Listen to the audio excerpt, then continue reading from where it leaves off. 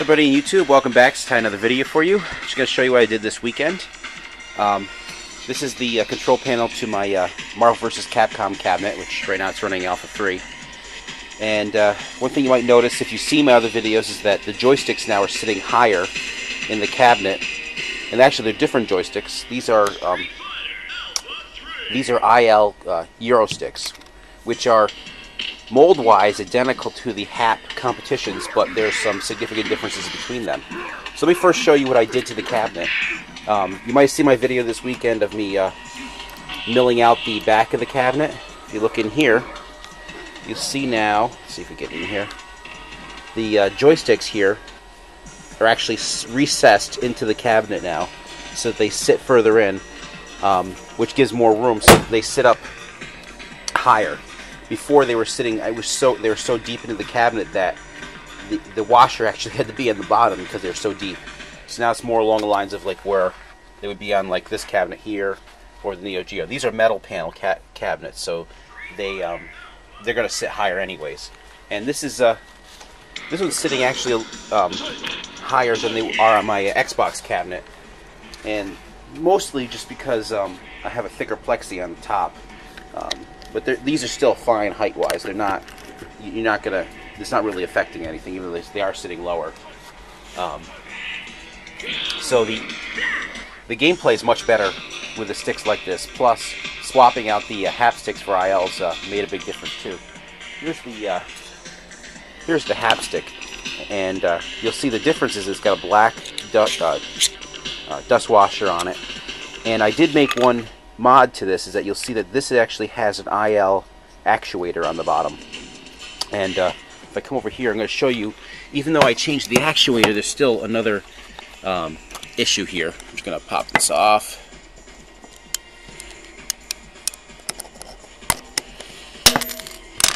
So you see, here's the actuator. If I take it off, you see this black plastic here on the part the actuator rides on, and on the IL sticks, it's also the white nylon, just like this is. And I think that still makes a significant difference.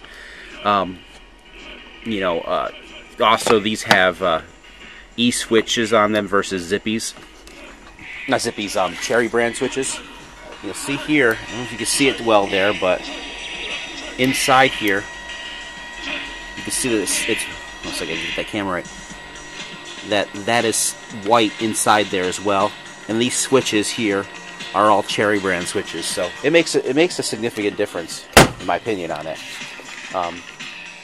So that's with the joysticks.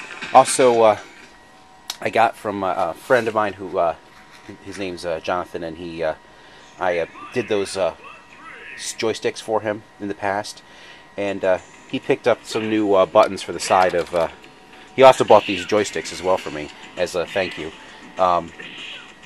And he also got these buttons. Now I've got black buttons on the side of the Virtual Boy. There.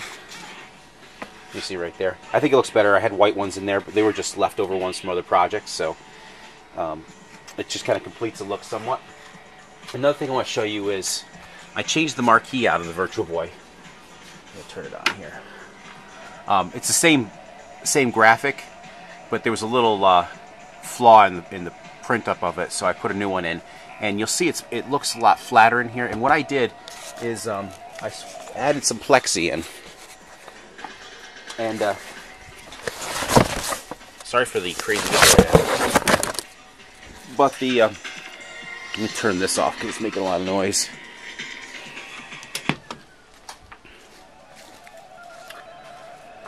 So the thing is that plexi's pretty expensive. You could spend like $15 for a piece of plexi just to do that marquee right there, depending on where you're buying it. And so I came up with something that works a little bit better.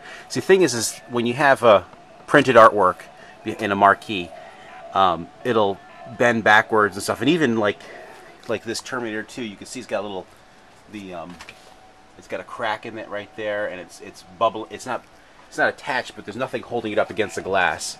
And the same thing with Radical Bikers. You can see it actually cracked because there's no support on the back of it. And this is before I got them. But what I found is if you go to like to Walmart, you buy one of those cheap picture frames with a very thin plexi on it, it's actually cheaper to just buy that and cut it and use it for the backing, because it's strong enough to hold the back of the glass. And I see I bought it.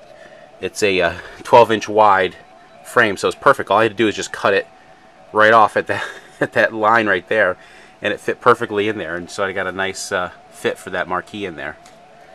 So that helped out there. Additionally, one other thing I'm working on is the Propcycle. You've seen the previous videos where I've been fixing the fan on it, and I fixed it several times, but it's still noisy as all heck. And one of the reasons is that get this out of here. So the first thing is that we replaced the this here. This is all new. This is milled to cut on the lathe to fit the end of this. This originally was plastic in there, and those things would just break right off. The other thing is that this part here was all ripped up. You can see it in the back there. So there's a piece of metal on there with a notch cut that's been riveted on. And originally I had a washer there and then took it off because it was making it too wide. And I still need to cut this part down because it's too tall now, because before I didn't have it. So I got to cut a little bit off the back of this and put it back together.